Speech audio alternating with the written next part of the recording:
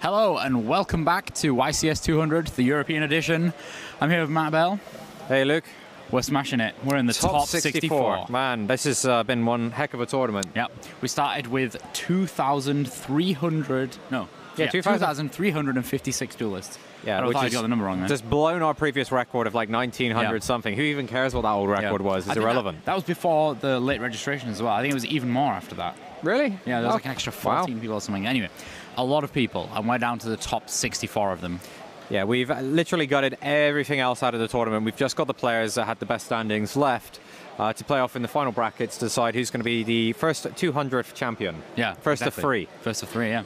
I think around about now is when the other stream will be starting. Yeah, it'll be around sort of a few more hours, I'd expect. Okay. I honestly don't know what time it is. The light always tells me it's 12. Oh yeah, because there's no natural light going on in the hall at the moment, so you kind of time just gets sucked away from you. Yeah, exactly. So we have. I always like to check to see if the players have got their headsets on. We have an interesting matchup for you. We still have. They're always interesting. They are always interesting, but you know we're not quite got to the point yet where all of the outsider decks have been kicked out of the tournament. So. No, it's quite an open format because of the new Forbidden Limited list coming in, and people had to figure the format out, and they haven't had a lot of time. So this round we're going to be doing Burning Abyss versus Sky Striker. Yeah. Fellow commentators. But yes, it's actually Tom Rose, who was the YCS Liverpool winner, one of our commentators, and also UK national champion. Yeah, exactly. And we got the win rates for Burning Abyss. Right now, Burning Abyss overall for every matchup is at 47%. Oh, so it's actually down against the overall field. Yeah, however, that's all of the Burning Abyss players, not just Tom. And against Sky Striker Pure, it only has a 30% win rate. Wow, that's pretty rough. But Tom's actually playing some real spicy tech in this one, which we hope to see showing up on the screen. Yeah. He's been super proud of it. It's been a card I've been interested in for a while. I won't reveal everything, but you guys will just have to wait and see what happens. Well, let's not make Matt wait any longer. Let's shoot over to Oliver Gurman and Tom Payne for the play-by-play commentary. Take it away, guys. Thank you, Luke and Matt. People keep asking me over the course of these weekends, how do I get a feature match? I keep telling them, you just have to win a tournament, or you have to bring something really, really interesting to the tournament and go 3-0, and then we can feature you before you drop out. And there's a third option, apparently. You just have to make it into the commentary team, and then if you do okay at the tournament, like reaching the top 64 of one of the smaller events, like this weekend, you can also get a feature match. Those are the three ways officially from now on. The best way was just to send Matt Bell a message on Facebook. That is the fourth way. I forgot about that. Thank you very much. Preferably lots of messages. Lots of messages on Facebook to Matthew Bell is also going to do the trick, and you're going to end up in the feature match, maybe even in the finals. That does it too, yeah. All right, so we did talk about Tom Rose. He's playing Burning Abyss. Some would say no surprise here. Some would say, I think many would say no surprise if they've seen Tom Rose play in a different tournament where he also played Burning Abyss, and then one of the other tournaments where he played Burning Abyss. And then a tournament where he played Burning Abyss again. Unlike Valon Letert, who did well with Burning Abyss in Prague, and who basically claimed the next year with almost the same identical deck, it seems like Tom Rose is coming up with a new version of Burning Abyss for every single event he's in. I would say this is actually fairly similar to his build at Nationals. There's one new addition, which is Orbital Hydrolander, which maybe I was stealing Matt's thunder because he was talking about his spicy new tech, and that is the tech, and Matt didn't say it. Oh, you just said that. I'm just going to spoil it for everyone. People, if you're walking through the streets of Utrecht, don't be walking next to Tom Payne. He's going to throw you under a bus like he does in the commentary all day long. His opponent is Matteo Pelloni from Italy with Sky Striker. Sky Striker, of course, the deck that did really, really well this weekend, and Italians also doing really, really well this weekend. We're going to bring up the stats for you a little bit later. I think everybody here is waiting for that match to start, so let's kick things off with Tom Rose versus Matteo Pelloni in our top 64 feature match. So we see a dice in front of Matteo, which means he's allowed to go first. He may have chosen to go first. He wants to, right? I don't know. You don't know? I don't know anymore. It's all a blur. Sky Striker, I mean, he's running a lot of hand traps. So someone running a lot of hand traps may be choosing to go second. Right. But you don't know because Tom, Burning Abyss may go first, may go second. Okay, he decides to go first. But he's going first. Between the two of them, they decided. What I find quite fun about Tom's deck list is he's running so many monsters that the monsters spilled over onto the trap section. But the monsters that he put in the trap section were all of his hand traps. So he put the hand traps in the trap section. I think that's really neat. That's a very unique take, yeah. It would be fun if he just cancelled out the trap at the top and says hand trap cards. Exactly, yeah. Yeah, that would be fun. But fortunately, you can still use them and Sekka's Light. I still give that, in terms of style points, I would say that's a 10 out of 10. I don't know if he's done that intentionally. We should ask him afterwards. Yeah. All right, so see a lot of searching going on, not that surprising. It's almost always the most consistent deck in the field that has the most search effects tends to be one of the best decks in the field. Searching is good. Searching is good, yeah. It means you can have the cards that you want. That's the definition of searching, my friend. Well, no. I'm going to hand you a dictionary for the next event. Lots, searching... Says the German to the English person. I was going to say... All right. Some cards only search one other card. Engage has a choice of like 10 or something. It depends on what deck you're playing. That's a bit better. That's more than one. Okay. Very technical analysis today. Very technical. I would say normally starting with the Engage is good. We haven't seen Ghost Bell and Haunted Mansion all weekend, and Matteo is holding it in his hand. It's one of those cards where it does something almost all the time, but is it going to do something amazing? Right. And the answer to that is possibly no, more often than not. But it does something. Well, that should be the answer if nobody else is playing it, unless people have really forgotten about certain So in the Sky actions. Striker mirror match, for example, it can negate Kagari's effect. But so did Effect Veiler, as played by Tom Rose. Yeah. So it's okay. It can stop your opponent adding back a crucial Engage. But then, if you don't have anything else, your opponent can just upgrade the Kagari, or not upgrade it, but switch it out for Shizuku, as is done here. So Tom is actually, I was about to ask, isn't he having any hand traps, because he's kind of known for these. He doesn't even have a hand at the moment, yeah. But he's got 2 hand traps. Yeah. And in fact, there's a 3rd and a 4th in his hand. But fortunately, one of the cards is Sekka's Light.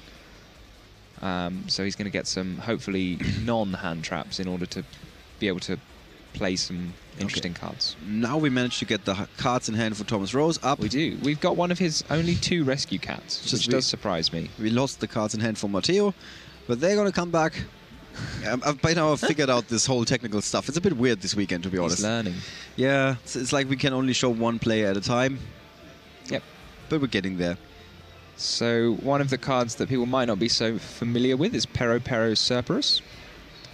When it's in the graveyard, I think if you take battle damage, you can banish it in order to target and destroy any card on the field. If you take damage any which way. Any which way? Wow. Sorry, an opponent's card effect. So not your own card effects. Aha. Well, that's very important. And there we see the new... well, it's not new, but the Orbital Hydrolander, which is very cool. And Matteo doesn't know what it does, so he has to read it. Oh. It's quite good. Have you read it? I haven't. If you've got 5 monsters with different names in your graveyard, and you don't have any 2 monsters with the same name, then you can just special summon it from your hand, and it's got 3,000 attack. I was focused on getting the cards on the screen again, and I did. So, and then success. It's got another effect, which is once a turn on either player's turn, you can send the top 3 cards of your deck to the graveyard, and then if you still have no cards with the same name in your graveyard, you can destroy any card on the field. And now have it for everybody up. So it's a quick, non-targeting destruction that also mills, which is pretty amazing. Is there a short name for that? No. No. I mean, those are all different things. Yeah, it would be. We can describe it as like a mix of Yu-Gi-Oh cards, I guess. It's like a Swiss Army knife. It's like, Card Trooper and Dryden and I think that is the second time this weekend that we see a Blackluster Soldier, Envoy of the Beginning, enter the field. The last time that happened was something like round 2 or round 3. I think it was Burning Abyss as well, interestingly enough. Yeah, Burning Abyss. Or was it the Danger deck? No, it was the Danger deck going up against Burning Abyss. But the Burning Abyss played it. Yeah. And last time, it didn't just mark the beginning of the end. It didn't just mark the beginning, it marked the end. Is that what you were going to say? Yeah, it marked the end of the end. It's the envoy of the beginning. Yeah, maybe. His friend, the Chaos Emperor Dragon. It's the envoy of the end. It's going to be part of a trivia game that we're going to be running next time when Luke, our new game show host, is coming up with new ways to make players suffer. Like when their friend is drawing a pot of 3 and they don't know exactly what they're drawing. So Matteo's got the decision now. So he could leave the Ray in defense mode and take less damage, or he could send it to the graveyard for Sky Striker Kagari and add back a spell. But then he will take more damage because he'll put the monster in attack mode. So he's deciding whether he's in danger of Thomas winning this turn if he takes the extra damage. And I think he's decided that he's not scared of that. He's not scared. So he has got a Shark Cannon face down to revive something from Thomas' graveyard in the case that he is very close to being hit for lethal. And he's deciding whether he ought to just do that now anyway. Shark Cannon's one of those cards. Sky Striker have got quite a few cards like this which are very handy in useful situations. And you kind of want them in your deck, and you don't always want to draw them because they don't start you off. Yeah. But they're handy to have in the deck. So there are questions about which of these are necessary, because really you only want to play the really necessary ones, because they're not cards you want to draw. So Tom Rose seems like he claimed command of the field. He's claimed the board. Well, he has monsters. But, you know, he's got a Ghost Matteo's Ogre. got more spells and traps. He's got a Ghost Ogre and an Effect Veiler in hand, so he's got ways to combat his opponent's attempt of a comeback. The question is, what is Matteo going to do here? Matteo's got the Engage in his hand. He's got a Ghost Bell to negate something coming out of the graveyard. Depending on what Thomas chooses to send with the Beatrice, that might come up. But it can negate a Seer effect, for example, which is quite a powerful thing to do.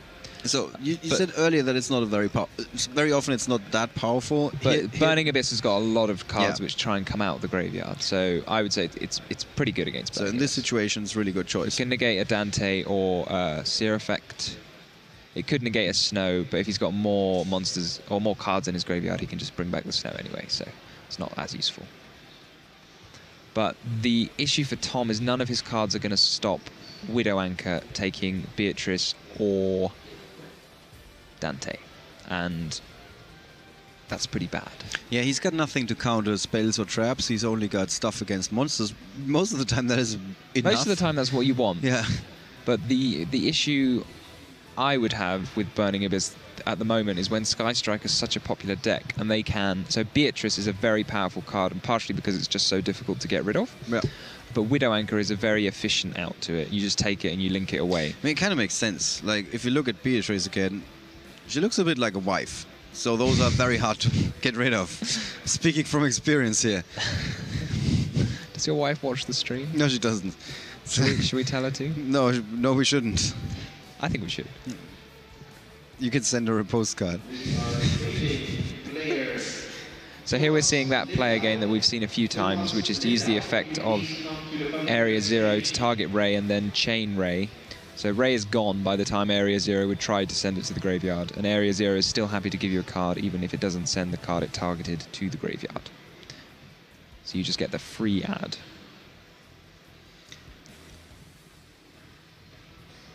And now we have Kagari, and Kagari, I assume... Oh, that's very nice. Yeah. Tom was immediately seeing that coming and basically had the perfect response. What's the card? Alec? Alec is normally quite a hard card to try and interrupt your opponent with, but if you're sneaky and you use it in a chain with another card, then it has to be sent to the graveyard at the right time because it's a trigger effect, so it's very difficult to trigger something at the time it would be negating an effect that you want to negate. But what goes on here is Thomas used Beatrice in chain to the effect of Ray, and then Alec was sent to the graveyard during that chain. So after that happens, the next chain that's formed will be Kagari and Alec.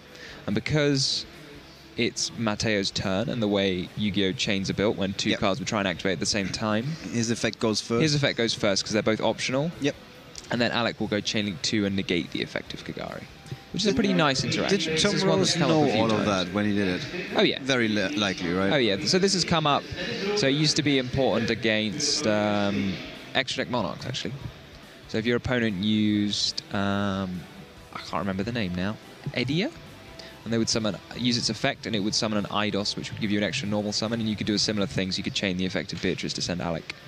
And then that would, on the summon of Eidos, Eidos would go first, and then Alec would go second. So some people are so impressed by that move of Alec just now. They're like, okay, you should just concede.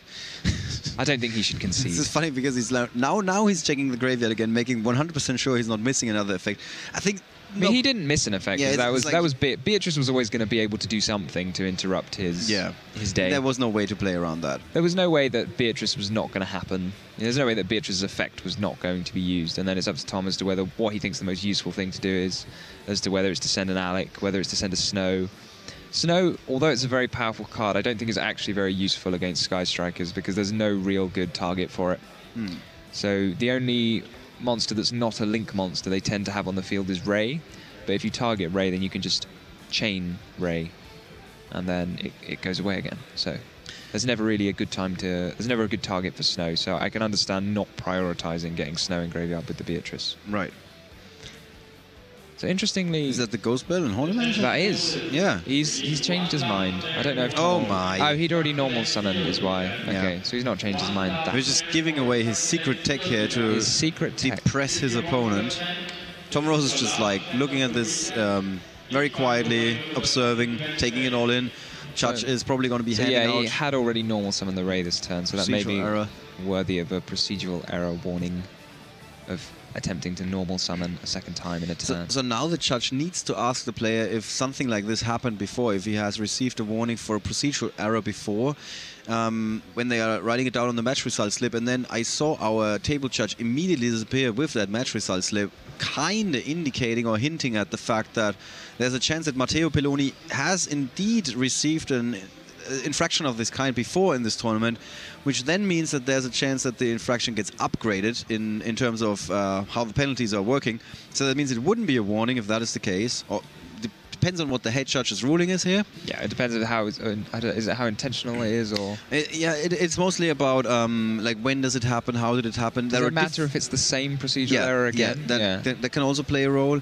And sometimes you get the head judge to say, okay, I understand perfectly what happened here, and I'm giving players, for example, it happened before that somebody says, okay, it's in the feature match, it's extra level pressure. Of nervousness. I mean, it looked like a mistake. It depends whether the person themselves noticed it, I guess. So if someone else has to tell them, that's probably a bit worse. So one of these things, if these guys weren't in the feature match right now, and knowing Tom Rose, there is a chance that the opponent does this. Tom says, hey, by the way, man, you already normal summoned. The opponent just takes it back, and they're like, yeah, whatever.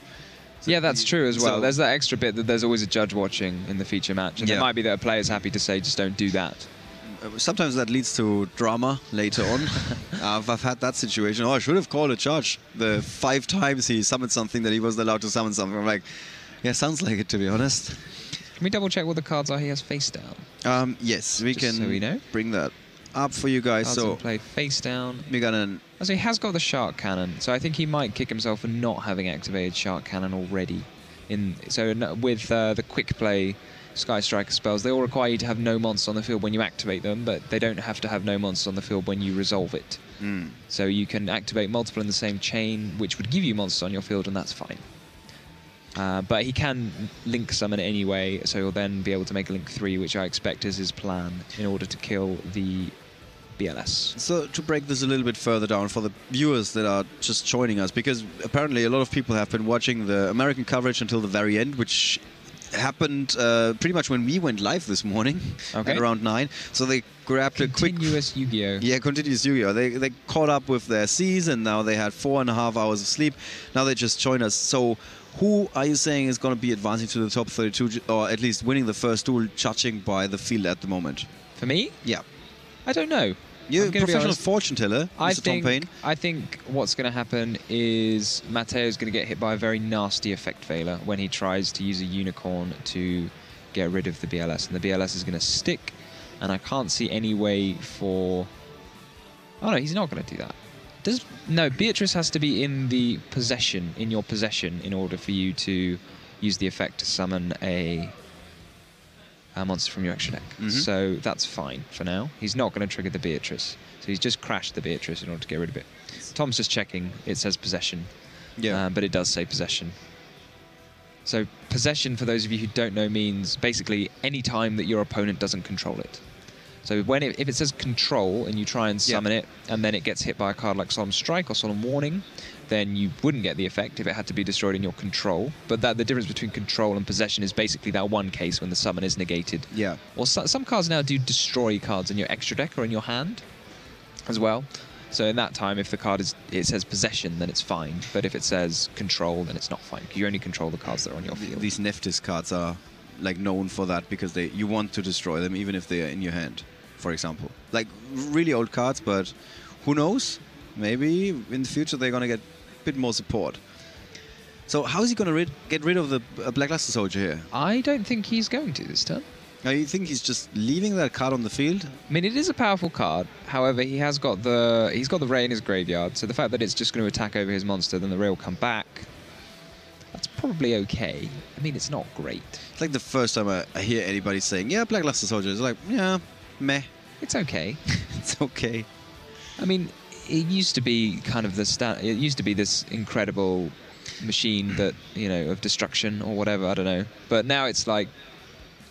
It's just another card, isn't it? Yeah, it's a powerful card for sure, but it's just another card. It does look like it's going to cause slightly too many problems for Matteo. I don't see any good way of him answering it. Can't come up with the word right now, but it's when you have these technical devices like phones, and they just there's like new generation of phones coming out, and nobody wants to have the old ones anymore. Can't come up with the word, but that's basically what's happening here with these cards. So it doesn't look like Matteo's got anything to stop the impending tour guide. He's got a very pretty graveyard, though. He's got a very big graveyard. Pretty. Very pretty graveyard as well. But yeah, I don't think there's anything to stop a tour guide. Between all of the cards in his hand and field. His face downs are unfortunately not very helpful.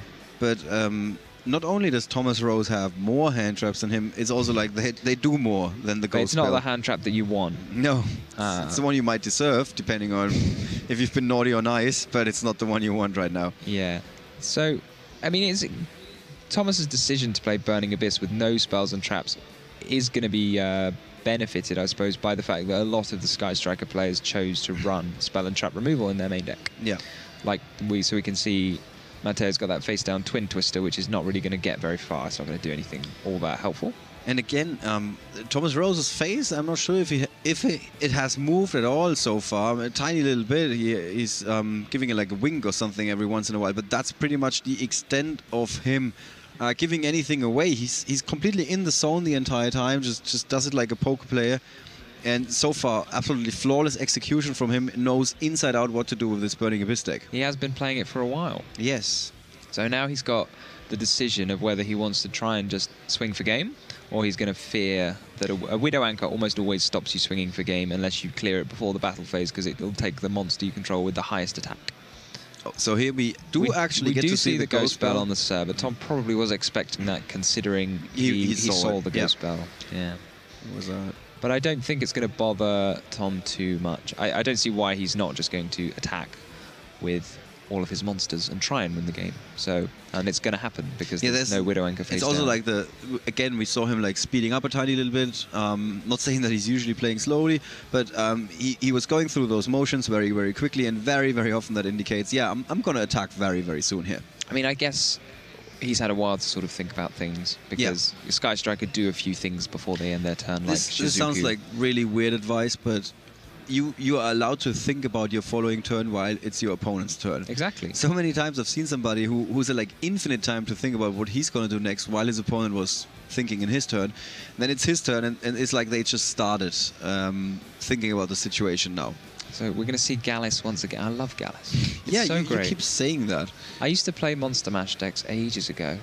And I used to play monsters with higher levels. And he's Milder Snow. That's pretty bad. It's pretty bad for this guy's Matteo. on the wrong table. I'm pretty certain there's a casino very close by, and Tom Rose could... I used to play Gallus in decks with like Tragodia, and you could build Tragodia and it would do 2,000 damage. Oh my god. You're a bad person. It was great. You like it. All right, so here Snow is making the first of a possible couple of appearances here. 5 monsters on Tom Rose's side of the field. We saw Burning Abyss do the exact same thing. Oh, sorry, there was Trickstar in our last feature match going up against Burning Abyss, and then nothing followed. I cannot imagine that to be the case with Tom Rose here. I'm interested to see whether Tom Rose has got a plan for killing his opponent through Widow Anchor. Because that's the only thing, like, he's putting all these more monsters on the field. And the main defense you're expecting is the Widow Anchor to defend. But there is none. according there to is our none. app. So there is none. So it is just going to be game. But I'm just interested in what the point of the extra plays are, if not to play around the Widowmaker, because he has game before, even without a Widowmaker. I mean, it is just game now. He's just going to attack. The purpose of the exercise is to put your opponent under maximum psychological pressure. Exactly. So, I mean, this has a nice thing. It OTKs through. Well, if one attack goes through, then it is game because Matteo's not on enough life points. And now they agreed to what he just said. That means that Tom Rose has taken the first game. Matteo Pelloni now standing with his back against the wall. He's had quite the run this weekend, like everybody in the top 64. But yet, if he loses yet another duel, he's going to be out of the tournament. Just quickly going to look at their records, actually, just to give you guys a bit more background regarding this. Tom Rose is 9-1-2. And Matteo is same score, basically. Same score, just tiebreakers working in Thomas Rose's favor. So this is a thing that benefits people playing a deck like Burning Abyss, which is people don't have cards in their side deck for Burning Abyss. Okay, yeah. And sometimes, you know, there's one thing where they don't have cards in their side deck for you, and there's another thing where they have cards in their main deck they want to take out, and there's even nothing good in their side deck they can rotate. It's not like they don't just have specific cards. The only card that might... Well, there's Mind Crush, and there's Infinite Impermanence. So I suppose there are six copies. They're fairly generic, and they can come in. They're just not that impactful, I guess. Right. And you have to make the decision when you're playing a deck like... so there's sort of mind games when you're playing... a deck with no spells and traps, as to whether you are scared of your opponent siding into some spells and traps that might hurt you, like Imperial Order or something. So if he just puts in the one copy of Imperial Order and you don't have an answer to that, then you're in trouble. It's a bit of a weird question, but how aware is Matteo Pelloni that Tom Rose is not playing any spells or traps except for that Second Slide? Completely aware. 100%? I mean, Thomas Rose played Second Slide in that game. And then he's like, okay. It prevents you from activating any let's further say spells he wouldn't and traps. have seen that card. Is the opponent then maybe he had a weird draw and he didn't get to draw any spells or traps? Or is that a situation like that? I think not running any other spells and traps except Second Light is completely standard in Burning Abyss right now. Okay, so you would say this is the usual thing? I would say, not a big surprise. yeah, it's completely standard. Yeah. All right. I mean, as well as that, he saw a lot of cards come down from Thomas because the Dante is milling 3 as well. So, yeah. Okay. So you're saying he had a pretty good glance at the deck. He's also played Gallus. Yeah. Right. So I had the player match history for Tom Rose. He went up against Altergeist 1, Trickstar 1, lost to True Draco, 1 against Invoked Mech Knight, 1 against Sky Striker Pure, against Kiwi Huang, who's one of our judges usually, to play this time around, 1 against True Draco, 1 against Sky Striker Pure again, that was round 7. 1 against... lost to Sky Striker Trickstar, so his record against Sky Striker Trickstar is not like unblemished, basically. But this is Sky Striker Pure that he's playing, not Sky Striker Trickstar. Sky Striker Trickstar, you're right. Thank you. Round 9, last round yesterday, he won again against Sky Striker Pure. And then today, he won again against Sky Striker Pure, then he won against Dinosaur, and he ended up drawing against Kevin Cutter in the last round with Goki. So I think he went up against Sky Striker Pure 4 times, 4 or 5 times, and he won all of those. Well, you would expect someone to be very prepared for Sky Striker.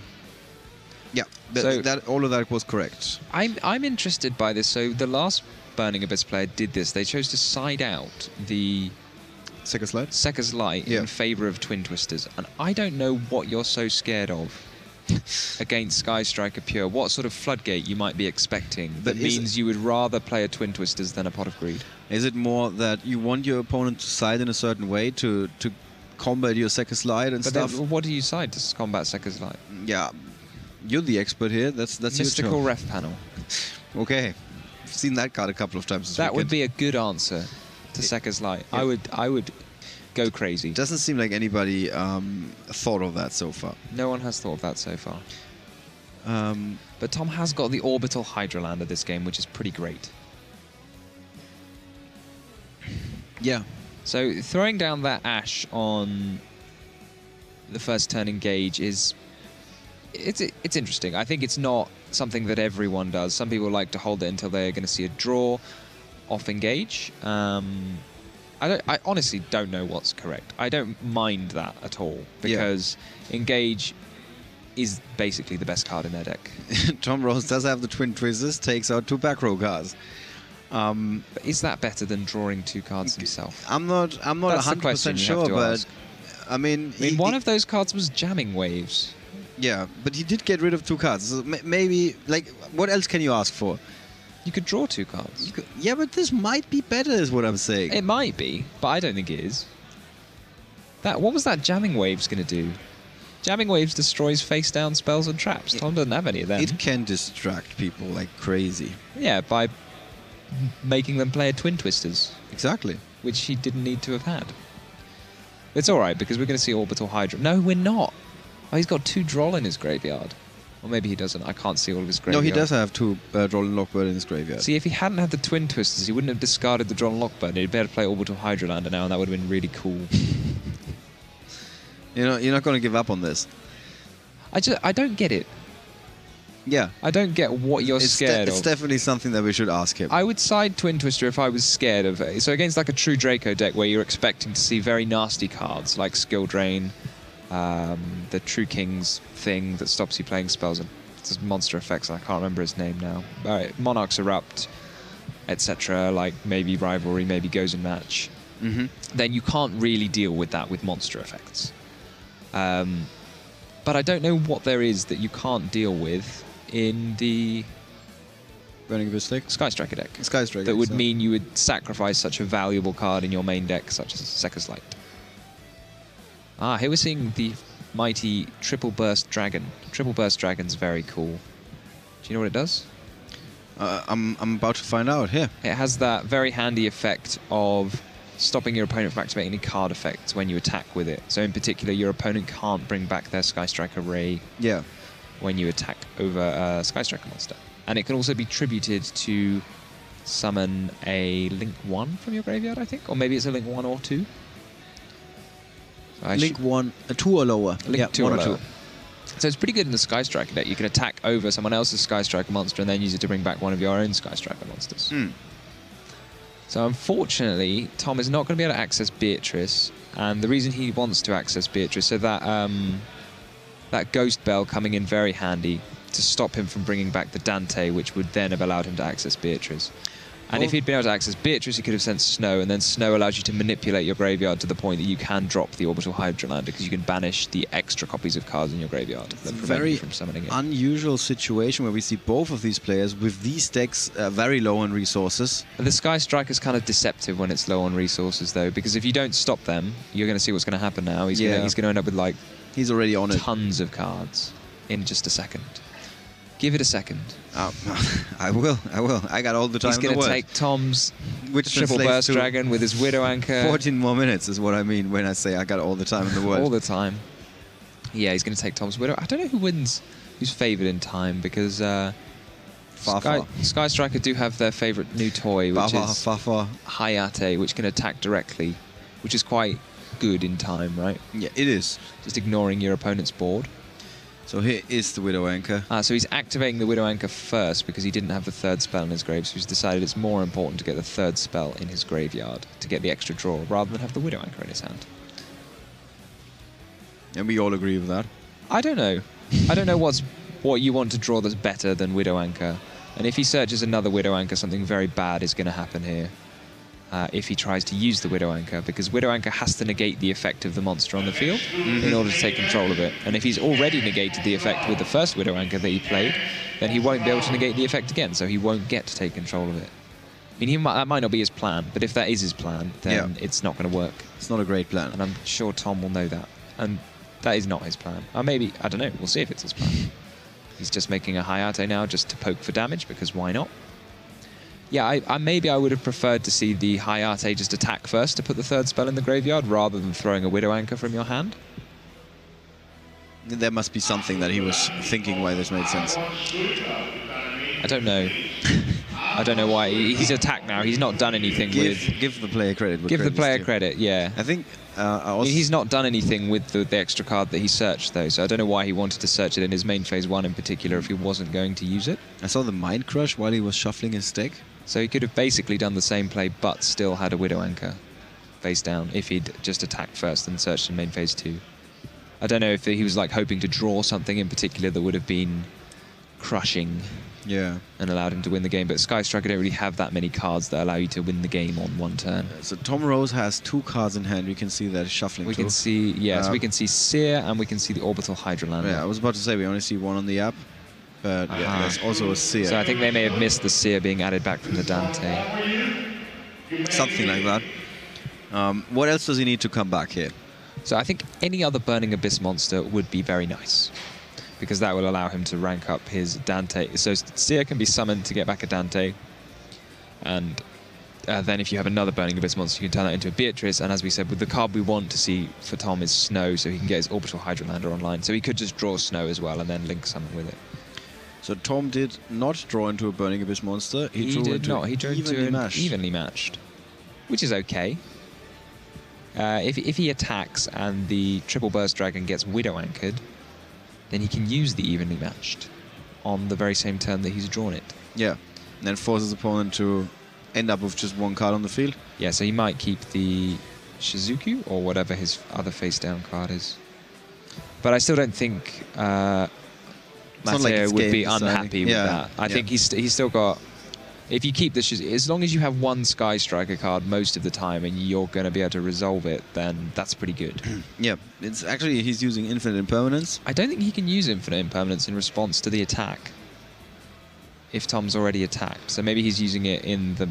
Yeah, if your opponent just says, okay, I'm going to attack you might be like, no, hang on a second, so, yeah, you're like, wait a second, I wanted to do something at the start of the battle maybe phase. Tom chose to attack anyway, I don't know. Or end of main phase, whatever. If he'd already attacked, I don't know that he was allowed to use the Infinite Impermanence. I don't think that was the case. Unless Triple Burst Dragon only prevents monster effects. But I don't know. So Tom just choosing to set the Seer because there's oh no, he's not choosing to set the Seer yet. He's not decided whether he's going to set the Seer. Sorry, the Triple Burst Dragon can negate monster effects during the damage step. Oh, so it doesn't stop your opponent from using spells and traps? No, when a spell trap card or monster effect is activated, you can negate the activation. It negates the activation? I just thought it prevented your opponent from activating things. You can negate the activation, no? During the damage step. Aha, oh, it only applies during the damage step anyway. Yeah. Okay, sorry, I thought it was one of those when you attack, your opponent can't activate anything until the end of the damage step. But that quite different. That was wrong. It's not an ancient gear monster. Or what's the new card? Utopia. Yeah. That's the cool one.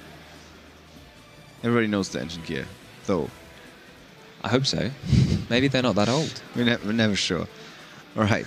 So Tom Rose is gonna sit in that not really comfortable position here. I would say it's very uncomfortable. He's only got the 1 Ash. And realistically, this is the sort of situation where you expect the Sky Striker player to take the game, even though they're not going to do it maybe this turn, maybe next turn, maybe even 2 turns afterwards. You kind of expect that they have enough cards now and their opponent's low enough on cards now. Yeah. And would you want to shuffle up here just so you have more time going into the last duel? I don't know whether Tom prefers to be in a situation where there's low time or whether he prefers to be in a situation where there's enough time to play the full game out. I mean, he does still have the evenly matched, which is obviously a card that is capable of producing big swings. Yeah. But the problem is, if a big swing is incoming, it might be enough of a swing to basically tie the game and give Matteo Pelloni the win in that second duel. Oh yeah, for sure, for sure. I don't think Tom is considering that much that he's going to win this game. I think maybe it's in his interest. Maybe he's decided it's in his interest. I mean, there is also benefit to hoping your opponent makes a mistake. Yeah, there's always that opportunity as well. And he has cards which could mount a comeback if his opponent makes a mistake. So he might just want to wait. He might think, look, I know if my opponent plays this out correctly, he's got more than enough stuff to win the game. Yeah. However, I'm just going to wait until he does that. And then... Well, he's definitely on the right track here. So he's got a lot of monsters, which is a good start. I mean, there is a reason. Once you get Boral Sword out, you kind of know it's going to be game most of the time.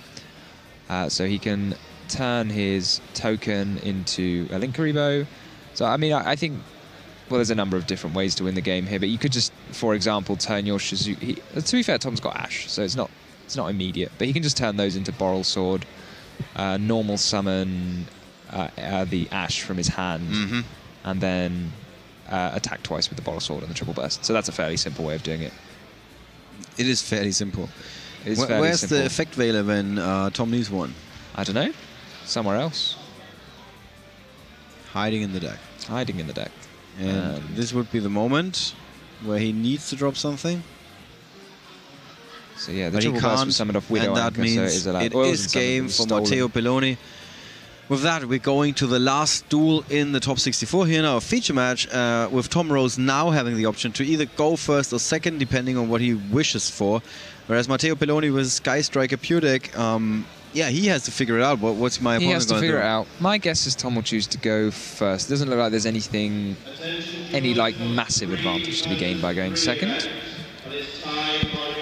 I would still like to have seen the Lie of Seca rather than... I mean, maybe he decided that Evenly Matched was a big enough card that he would rather have that than the Light of Seca, and not just the Twin Twisters and the Light of Seca. But isn't he siding them out again now? It now? does look very much like all those spells and traps are finding their way out of the deck. Basically, Tom Rose going back to basics in a way. He's back to the original main deck. Indeed. Yeah.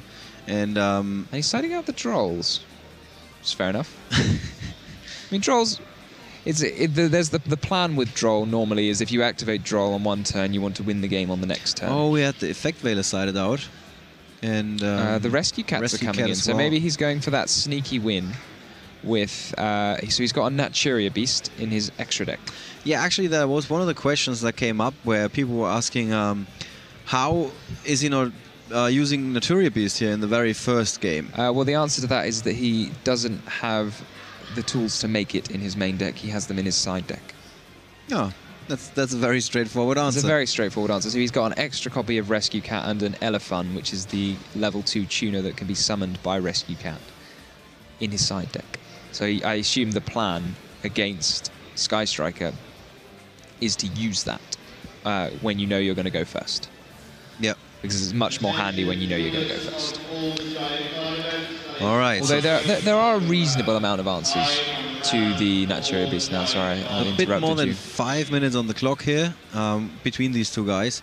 It seems like there's a bit of an agreement in the chat here that timeout favors Burning Abyss. I mean, they do have Seer, so traditionally that would be true. But I think having Hayate does more damage than Seer. Mm-hmm. So, and they've got Gallus as well. And Gallus, as we know, is just amazing, as I've been saying. Absolutely. It is just the best.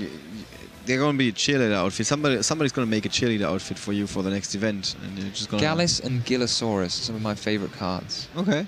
Gillosaurus has gone down a bit in popularity. It used to be really good, but then Invoker got banned, and then there wasn't really any point.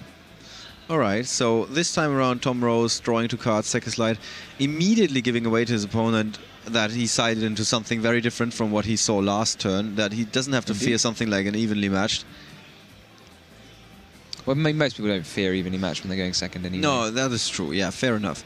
But still, like, giving away that he sided into a very, very different deck than what the opponent saw last turn. So, Tom's got that Suravis, the Ancient and Ascended, which is, again, you've got to have all these cards if you're playing Seca's Light, which kind of function a bit like Spells and Traps, but aren't, in fact, Spells and Traps. And this one allows you to protect one of your monsters on the field from a targeting effect by discarding it from your hand to the graveyard. So I think the plan for that is to use it in combination with something like a Naturia Beast or a Vanity's Fiend in order to make it even harder to get rid of. Right. Let's see if we see another good mill. Nah.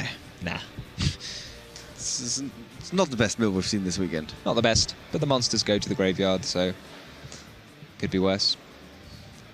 So I think we might just see the standard Burning Abyss turn 1, where you send Graf off your Fiendish Rhino Warrior, which then summons Seer, which then gets linked with the Dante into an Underclock Taker, and then the Seer brings back the Dante, and the Dante brings back the Seer, and then the Dante that got brought back is then upgraded into a Beatrice underneath the Underclock Taker. All of that sounds fair. It's fairly fair. But this could be interrupted if there is a Ghost Bell, which there is for the 3rd time in the hand of Matteo. Yeah, I'm just realizing again that for some reason we see what Matteo is holding in his hand. Sky Striker Ace Ray, Sky Striker Airspace, Airborne, Ghost Bell and Haunted Mansion, evenly matched Sky Striker Maneuver, that is Jamming Waves. So Tom's decided rather than summoning, rather than have an Underclock Taker, he'd rather have a Decode Talker. So he's using the Farfa in his hand essentially to upgrade the Underclock into the Decode. So Tom's got the option now of arranging the chain whichever way he likes in order to... okay, I'm interested that the Ghost Bell was not activated there at any point. It looked like he flashed the Ghost Bell. Maybe I just was seeing things. Maybe it was a premonition. But it looked like he showed him a Ghost Bell. Obviously, so Tom has the right to choose what... Oh, he... Psychological pressure. No, there's nothing. So I was going to say, if you put the more things you can put on a chain, the more options you have for playing around card effects. Yeah. So Ghost Bell has to be used directly in response to the card effect that it wants to negate. So if he'd managed to put like another Burning Abyss monster that he was less interested in using, then he could have done that. So this evenly matched is definitely bad news for Tom. I think because he's choosing to activate the Beatrice now, that might indicate that he's going to choose to keep the Seer. But we'll see. No Gallus. People are saying, why is no Gallus here? Why no Gallus? I mean, I don't know what he would have made. He could have just made another Dante, I guess. So we are going to see Snow. I mean, I suppose it's the most sort of generic, useful card, even though in this particular matchup, yeah, it's not so helpful. So I think we're going to see Seer, but that's just a guess. So yeah, he's choosing to banish the Beatrice and the... What's-his-face? Decode Talker. Yeah. You guys are now seeing the hand of Matteo, of course. He's still got Jamming Waves. I don't know what the Jamming Waves is doing in his deck. It's sometimes... Might be his lucky charm. You can just forget to side out a card like Jamming Waves. But then he drew it the last game.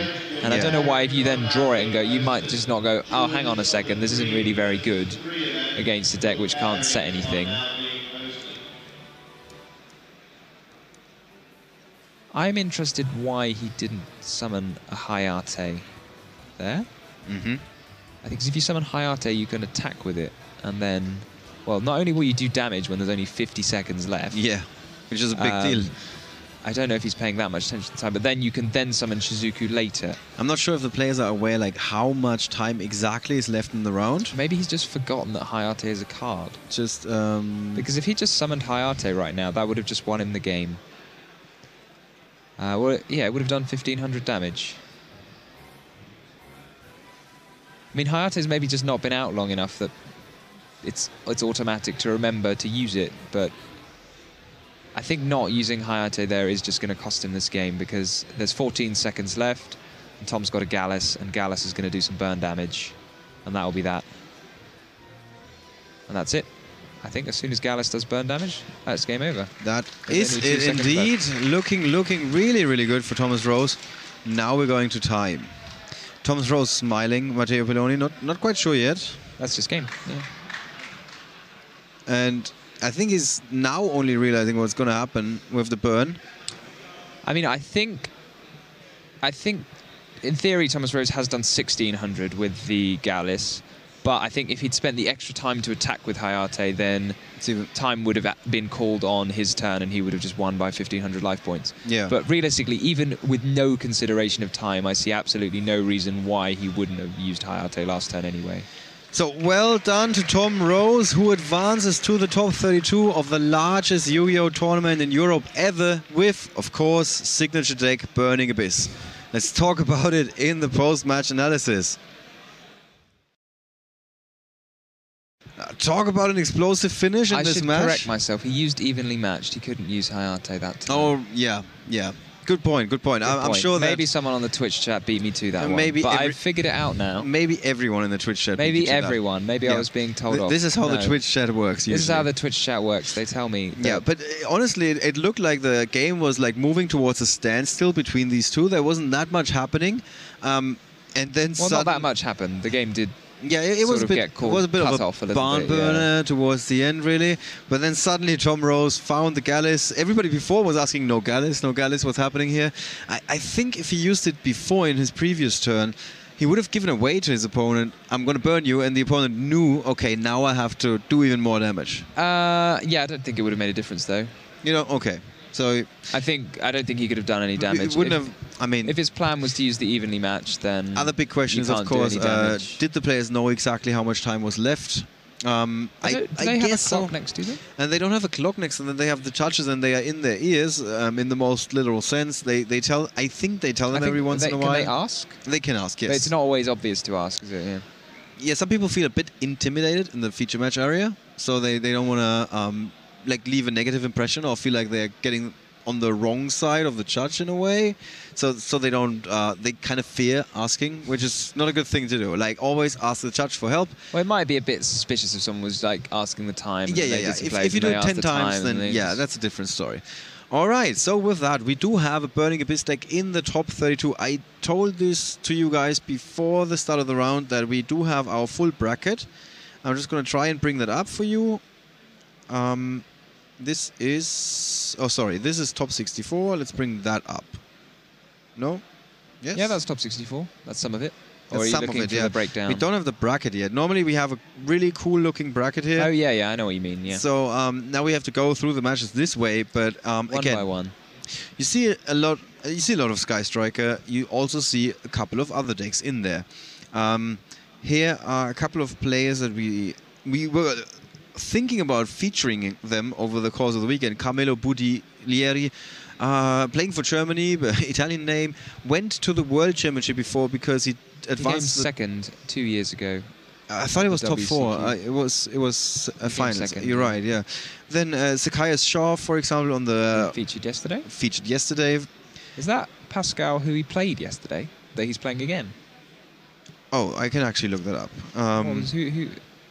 I just saw a P. I can't remember his second name from yesterday. I think it was round 7 yesterday. Round 7 yesterday is Maximilian Gröschel versus Anthony Lopez. No, maybe it was round 8 then.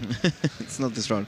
Yeah. It was. Yeah, it's a rematch. It's a rematch. Maybe we should have featured them again just to confuse in the top people. 64. It's Pascal Kim with. Zacchaeus was playing Pendulum. Yeah. Yeah. Pendulum. So that's a rematch of what happened yesterday. And that was one of the better ones. It was? That was the one match that went almost the entire time, if I remember correctly. If you look at the next couple of tables, I can actually go one further down. So we see Paul Schuffenecker going up against Raphael Nevin. Both of these guys, Sky Striker Pure. Then Dinkar Bui with Burning Abyss going up against Dominik Langenberger. More Sky Striker. A couple of True Draco. 3 True Draco on this page. Yeah, and Adrian Dursun, who we had in one of the deck features for this weekend. So he also did really, really well. Good choice for a deck feature, apparently. Also national champion, I think Spanish, yeah. German guy, flew to Spain, took a vacation. Just to show them up. Played some cards. Yeah, that's how you do it. And here on this side, we see, of course, Thomas Rose, also Temis Gizis, who we featured earlier in the day, yesterday, with Sky Striker. He went up against Jan Oliver Gross with Altergeist. All right. We could go further, but I'm going to wait for the brackets to appear in the next round. I'm just going to quickly look at the deck breakdown for you guys. That's what we want to see. This is, again, deck breakdown at the start of the day, if that's possible. I think we can't go... Oh, we can go to the breakdown. Deck breakdown Here you after go. round 1. So this is round 1. Just a quick to take in. Sky Striker Pure, most popular deck. Everything else is not going to shift places. Those are the 2 important things. This is the start of the second day. The most drastic thing, I think, is seeing the Goki migrate upwards. Yeah, Goki is moving up the ranks. Everything else is basically staying where they were. However, Sky Striker Pure is putting more distance between themselves and everything else. And now if we look at the top 64... top 64, Goki has gone all the way Goki's going to take it this weekend. I'm going to calling it now. Goki. You've decided. You've seen the light. Yeah, the top 8 is going to be 4 Gokis, 4 Sky Striker Pure. All right, guys, with that, you are in the know. We're going to break down that stuff a little bit further for you. Of course, you can find all of that and check it out in your own time in the written coverage. But that Rudy's doing so. Quick shout out to him. And with that, we're signing off and head over to Matt and Luke and a winner interview. Thank you very much, Ollie. Interesting. The top 64 breakdown. Yeah, Cyber Dragon made it. I'm super happy, but we're not here to talk about Cyber Dragons. We have Tom, the winner of our feature match. Congratulations. Thank you very much. I forgot you were winning. I just assumed you were third commentator. We just thought we were getting ready to cast another game, right? Yeah. I'd be here in my jacket. Oh, yeah, that's true. Still got the pig pin, though. Tell us about the pig pin. What's going on? This pig pin is from my girlfriend. Okay. She is my little piggy. So she comes with me when I'm playing events. Oh, is she here? She couldn't make it, but Little Pig came instead. Because of the travel. Yeah, there was all sorts going on, and unfortunately she couldn't come to this event. But well, she's here in spirit. She's always there supporting me. Yeah. We heard about your travel coming here, man. It's like even God tried to stop you. And you're like, no, we're coming here this weekend. Yeah, it was mad. So let's talk about that game. Game 1 seemed pretty savage, to be honest. Your turn 1 was, well, your opponent's turn 1 just disrupted left, right, and center. Like, what were your thoughts going into the matchup? I mean, Sky Striker is what I've tested most against. I don't think that the Burning Abyss deck is strictly better than Sky Striker, but nobody's practiced against it. So long as you can make plays that they aren't able to properly anticipate, they can misuse their cards, you're sort of relying on them making mistakes, but it usually happens. Like, if you're playing for a long enough day and a long enough round, they're going to slip up and you can just, like, find your way through. Yeah. And then you've got 3,000 attack monsters like sort of Beatrice and Hydralander, and they end games real fast when they come out. Blackluster Soldier, another really big, heavy hitter in that one. We saw you had lots of monsters that attacked twice. Yeah. You're saying about the matchup with Sky Striker. So across all the Burning Abyss decks, there's 83 in the tournament. They have a 30% win rate against the pure Sky Striker deck. Is that surprising? I mean, only one of those 83 is playing my build, so... Okay. Yeah, that's... No, I know that... I figured that was probably going to be... I know that there are other players here on Burning Abyss, and some of them even doing really well, but there'll be a lot of people who are playing Burning Abyss because it's an easier to afford deck, it's a bit more casual, so... It kind of skews the statistics a little bit. Most of the competitive players don't choose Burning Abyss as a go-to. I just play it mostly because I know how to play it, and it means that I don't have to invest a lot of time in learning how to play a new deck for every event. Yeah, so not necessarily you think that the deck can just outright beat that matchup, but you think that you know it well enough to be able to beat that matchup. Yeah, if my deck is even like 80% as strong as the deck that I'm playing against, I rely on the fact that I know it very well and they probably don't to get me swinging the balance in the opposite direction. Extra amount, yeah. All right, well, yeah, your win rate's certainly higher than the average. We had quite a few people coming on with their decks and what would appear to be like a disaster matchup. They just explained, other people are just building their boards wrong against, they're just playing the matchup wrong. And it seems to be a common theme with some of the people we've had Luke Parks, so... Yeah, it's definitely a theme among the higher players. The most recent Forbidden Unlimited list really blew the format right open. So at this point, there are too many decks around to be able to properly test every single matchup that you're likely to face. And Burning Abyss is nowhere near the top of the pile for what your priorities are for testing. Most players that come here won't play it. And if they do, they're going to have to work it out on the fly for the most part. So what you're saying is if you want to do really well in an event, everyone should start playing Burning Abyss? No, because if everyone started playing a Burning Abyss, everyone else would test against it, and then it wouldn't work. And you'd pick something else. I'm just saying that you gain some quantifiable advantage by choosing a deck that most of your opposition won't know how to play perfectly against because they don't test. They test for... the Sky Strikers, they test for the Go-Uki because that's what you're expecting. It would be a waste of time to test for decks that you probably won't face. Until it happens and you get knocked out of the top 64. But there you go, that's your first test. I guess, in that situation. So that game 2, when we were looking at it, it looked like you had a chance of getting there and then you hit the second drone Lockbird in the graveyard and got stuck with the Hydralander in hand? Yeah, and I also milled 2 Fiendish Rhino Warriors when I activated the Dante, so I was way off. I guess it would have been less greedy if I discarded the Hydralander with the Twin Twister, but I thought if I can get to this Hydralander, it probably just shuts the game out, so I'll take a bit of a risk. I'll make a play that might end up backfiring a bit, but if it doesn't, I'm already a game up. I could seal the match now, or I've got another game that I can fall back on if it goes wrong. And in the end, it went his way, but we still had game 3 at that point. Yeah, I guess playing to win in the situation where the reward would just massively outweighed the risk was the correct decision. It was just like, hey, if this goes through, I just walk away clean. And then game 3, the only notes I got eventually leads up to Gallus. Still a good card. Yeah, the time rules need to change. Okay. Yeah, it was. I'm a big fan of the idea of if you're up the first game, then the second game you can do a bunch of like risky plays, the high risk, high reward kind of stuff. Because even if it doesn't work out, you can fall back on that third game, which is good. I don't play Gallus for the burn effect. I play it because it's a beast for my rescue cats, and it summons itself from hand, so you can make your Dantes, or you can use it to extend your link plays. But I guess tacked onto that, you get a neat little card that you can play if you find yourself in that situation in your main phase where you need to do damage, and it came through for me then. Yeah, 1,600 points. One of the biggest level monsters in your deck as well. A level 1 would have been enough. Yeah. Yeah. All right, Tom. Well, thank you for coming on and sharing your insights. Hopefully you have a good run to the finals, and we see you up here again a little bit later today. Thank you. I hope so too. Best of luck, man. Yeah, best of luck. Right. Well, that was it for the top 64. We're going to be hopefully seeing Tom Rose back here again soon. But for this round, we are done. We will see you guys in the top 30.